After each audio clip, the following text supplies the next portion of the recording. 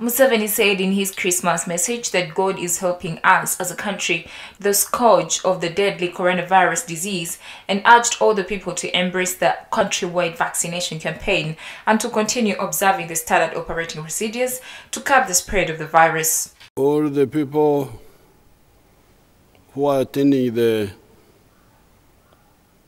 function, warm salutations and Merry Christmas to all of you. Christmas is a time when believers in the Christian faith celebrate the birth of the Savior, our Lord Jesus Christ.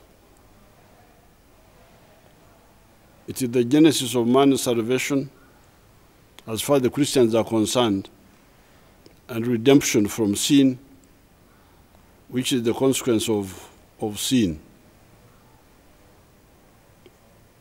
As you celebrate this year's Christmas, I encourage you to welcome into your hearts the message of love, compassion, and care for one another, generosity, holiness, and faithful worship to God.